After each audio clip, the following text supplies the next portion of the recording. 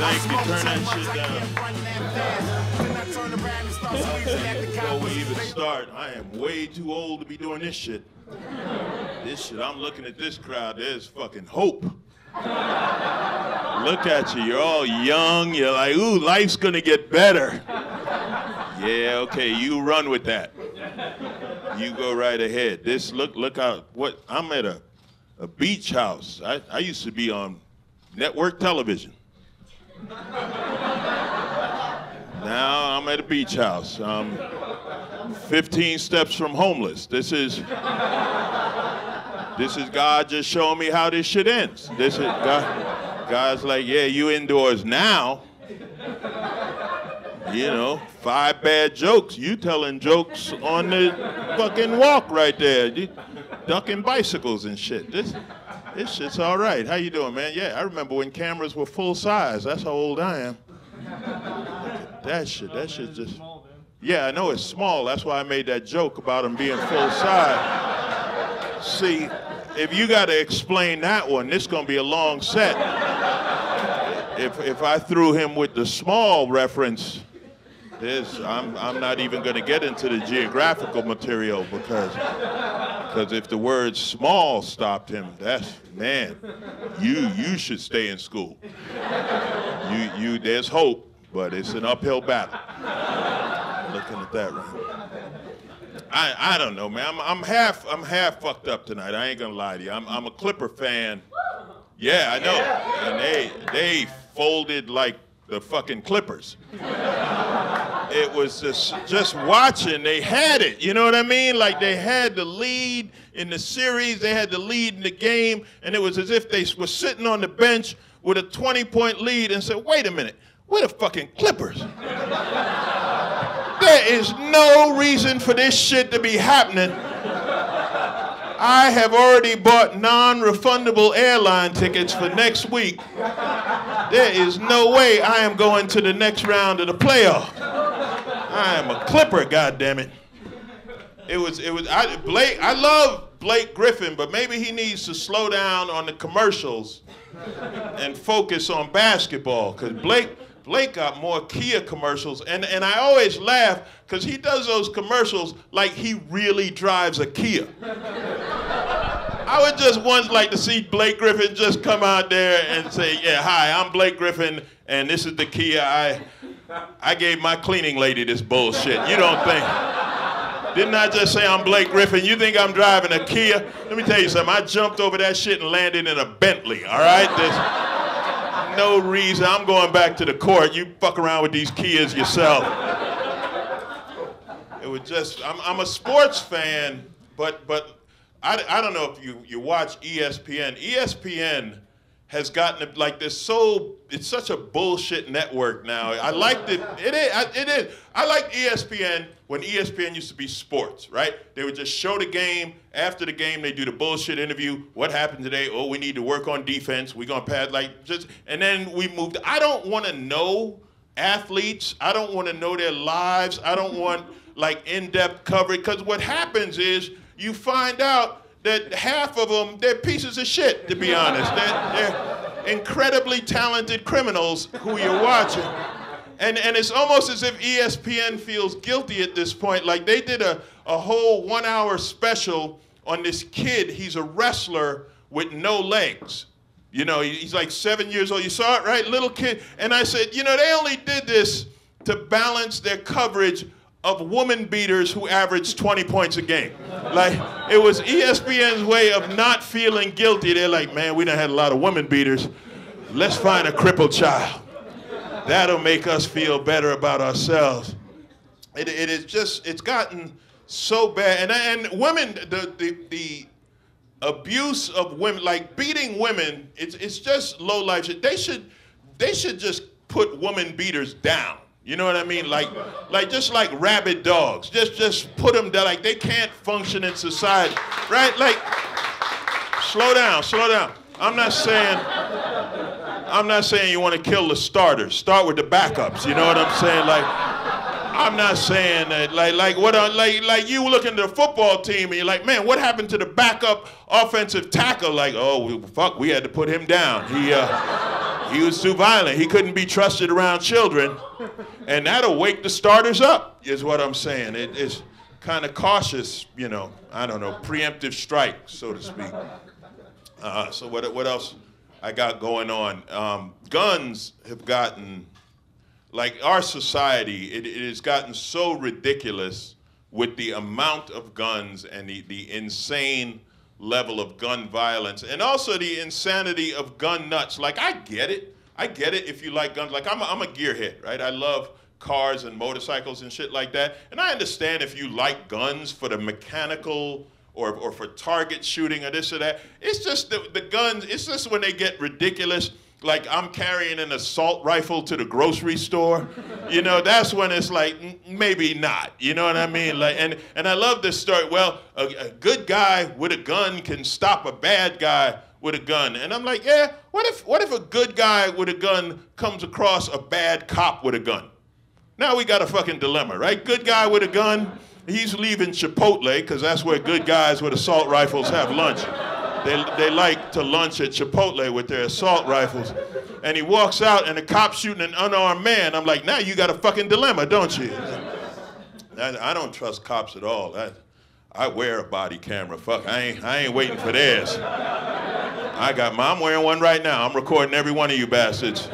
If any shit happens, I don't go anywhere without a body camera on. I'm watching shit. People like, they like he's a Superman. Like, no, I'm recording this shit, huh?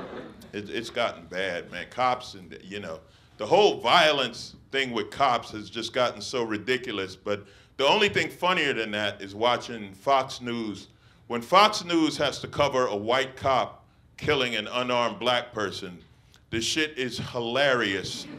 It is not the kid getting killed, but just the way Fox, they have to work so hard to spin it, like it would physically hurt them to say that it was wrong for this white cop to kill a black kid. So the minute you say that, like they'll interview somebody on the street, right? And they always try to find the most idiot person they can, and you're like, well, the white cop shot the black guy. Like, why do you have to make it about race? I'm sitting at home like, fuck, because it ain't about height. It wasn't like the 6-foot cop killed the 4-foot man, you know. I don't get it, man. Racism, it's amazing how pervasive it is in our society in this day. But racism ain't always bad. Sometimes racism works out in my favor. You know, like I was at the grocery store, and you know how they periodically they do that raise money for charity thing. They ask you if you want to spend an extra $1 to feed hungry kids in some fucking place you've never heard of, right? And the lady always asks you loud enough for the next person to hear it, so you can't say no. You know, you're like, would you like to help feed starving kids in the hills of Alabama? You know, and she looked at me, and she gave me that look, and then she didn't ask, you know? Like she was thinking like, oh, your black ass ain't feeding your own kids. And that little bit of racism saved me $5. I didn't have to donate to starving kids in some place I've never fucking heard of. 'Cause nothing against the starving kids, but that's like, it's unfair how they do that, right? Because you're just standing like, you want your change, or do you want to feed sick dogs? And I'm like, fuck, I want my change. I don't give a shit. That's horrible. That's horrible. I feel guilty doing that joke because you're all young. And honestly, if you were over 40, you'd laugh at that because at 40, you stop giving a shit about anyone else. You do. You're looking at retirement and shit like that, and you're like, charity, I'm gonna join the Peace Corps and save the world. You know, you hit 40, you're like, fuck, the world's on its own. I'm gonna get mine. I only got a few good years left. Shit's starting to hurt. I can't be fucking around. That's what I look at you. Look at this man right here. What are you, 20-something right there? Like nothing hurts on your body, right? You just get up and walk around. If you wanted to right now, you could jump, couldn't you? Man, I said jump and my knee twitched. My knee was like, you out of your fucking mind? You jump up, you gotta land. You know what I'm saying? I broke my foot. I've never had this. It's the strangest injury to recover from. I'm coming back, it's healing. But now when I walk, the other foot hurts. And I said to the doctor, like, what the hell's going on? He said, well, the stronger foot has been carrying the weight for the weaker foot, so now that foot is hurting. And I said, you know, by that logic, my feet will never fucking heal. Do you understand? For the rest of my life, my feet will hurt because one will always be compensating for the other. You are the worst doctor I've ever seen. There are only 2 feet. Fucking fix one of them is what you could do for me at least. And he said, no. He said, that's how it goes. And then you get older, some shit, you'll find out medicine don't work. Sometimes shit just hurts. You know, that's my doctor. Half the time I go, that's the diagnosis for shit that's wrong with me. I'm like, yo, doc, my wrist hurts. He's, fuck, you're old. That's all you say. Yeah, that fucking wrist been through a lot. That's just gonna hurt from now on. You'll know when it's gonna rain. You know, he says shit like that, and I tell him you're a terrible doctor. You can't fix a thing. You can't imagine if like your mechanic was like that. My car's making a funny noise. Well, it's fucked up. That's my doctor's diagnosis for shit. Just, yeah, you're old. Don't do that. I did CrossFit. My doctor was like, are you out of your fucking mind? He was like, don't you ever jump up on a box again. You understand? If you see a box, you climb slowly. That's what you do. Don't go jumping up on boxes. Listen, you're not gonna make the league. I knew guys would get that joke, but you guys are still of that age where you have hope and you think you might make the league. And I'm here to tell you, you won't. Just go out and buy a Kia with your own money. No one's gonna give you. Yes, that's a callback. That's what I do. I don't even know where that came from, but it was good. While you're shooting the crowd, we're getting crowd shots on this too. This is like real television without all the money. Right? This is like, yeah, this is cool. This is fun, I think. You guys are sitting there like, what's he gonna close with? This shit ended with the fucking foot joke. I'm pulling shit out of thin air now. I got nothing, man. What's everyone talking about? Fucking dating and apps and shit like that, man? Fuck around with dating apps at my, you kidding? You look at you. If you looked on a dating app and saw me looking at you, you'd fucking be deleting an app pretty fucking quick, wouldn't you? She looked over here like, oh, hell no, that app has been compromised. I do not belong on that app with some guy. No. I'm just kidding with you. I'm not on any apps that I know of. Seriously, I found out there was a guy on a bondage site using my picture. And what was funny about it was I'm just wondering, like, what was his strategy? Because if she goes for it and he shows up, like, this is a pretty fucking accurate depiction of who she expects to whip her ass. Now and the funny thing about it, the weird thing about it was the way I found out, because a girl had responded to the guy, and she was telling a friend of hers, I met this guy online, and she showed him a picture, and the guy's a comic, and he knows me. And he's like, that's not hit, that's Alonzo, that's a comic. But I'm looking at him like, where the fuck are you hanging out? That you know the chick who found me on the sadomasochism site.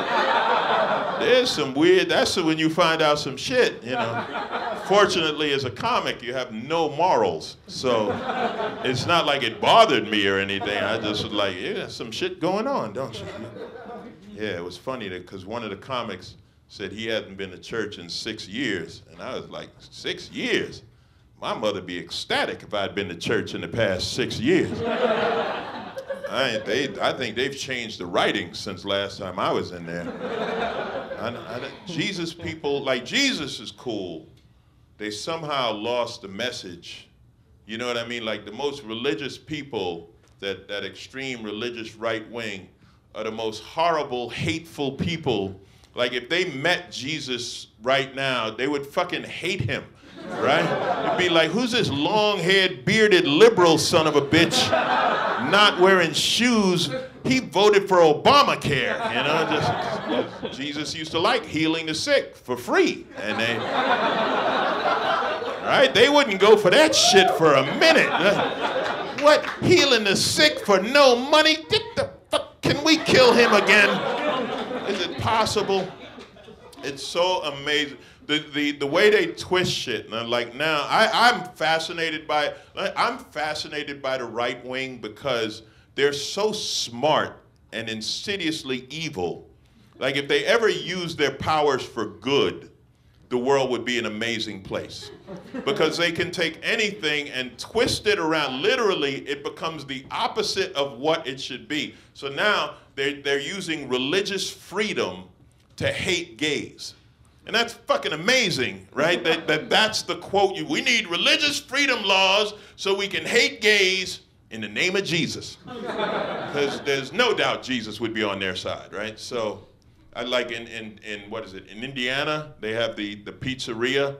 Have you heard about this? There's a pizzeria in Indiana that they refuse to serve pizza at gay weddings that have never asked for pizza. There's never been a gay wedding that's like, you know something? Now that we got these ripped up fucking abs, I think we need a load of pizza at this gathering, right? That's never happened, it's never gonna happen. But they refuse to serve pizza at gay weddings, and they did a GoFundMe page, literally a GoFundMe designed to raise money for charity to help people, but they used it to raise money to offset the money they would lose not serving pizza to gay weddings that would never order pizza. It's in the name of Jesus. And I'm looking at this brilliant strategy, and I started a GoFundMe page, and I said, I refuse to perform comedy at gay weddings that have never fucking asked me to do comedy.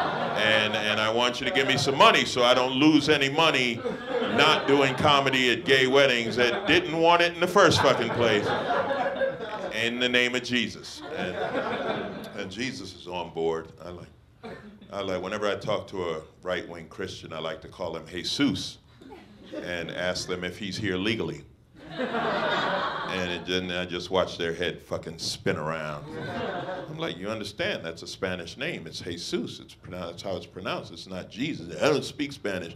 Really? Have you been on Sepulveda? Gotcha. And it's what I do. I like to make them mad. I can do it because I'm bigger than them. I wouldn't advise you to do it. I'm just messing with you randomly, man, for no reason at all. Because I got nothing. You understand? The show ended with the foot joke.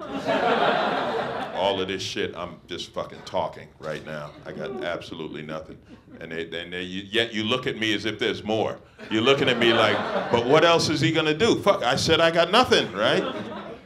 What else is there going on? Oh, I got the light. And the light is blue. How sweet is that? Like, the light, and let me tell you something, in comedy, the light is red, all right? It's red. It means stop. It means we don't like you. We don't want to hear you anymore. You understand? There's an angry edge to comedy. That's how it's supposed to be. It's not supposed to be a peaceful blue to make you feel good about what you've just done.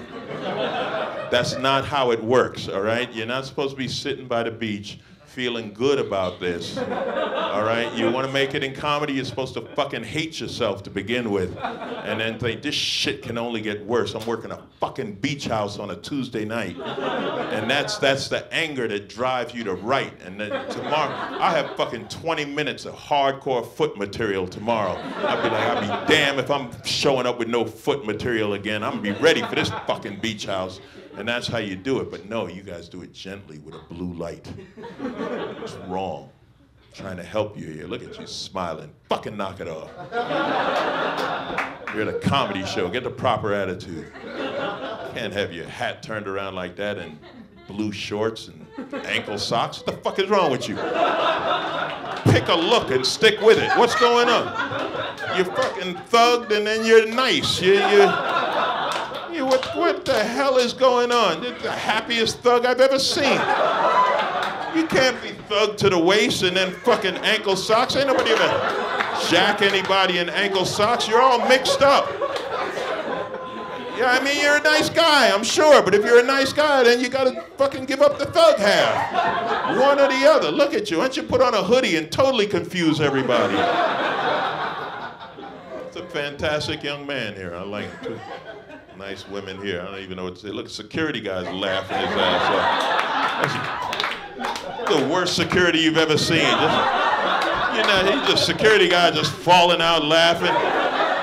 Homeless guys, he just, fuck it, come on in, fuck it. This shit is funny, you need to hear this. Just straighten up and look angry like you did when I got here.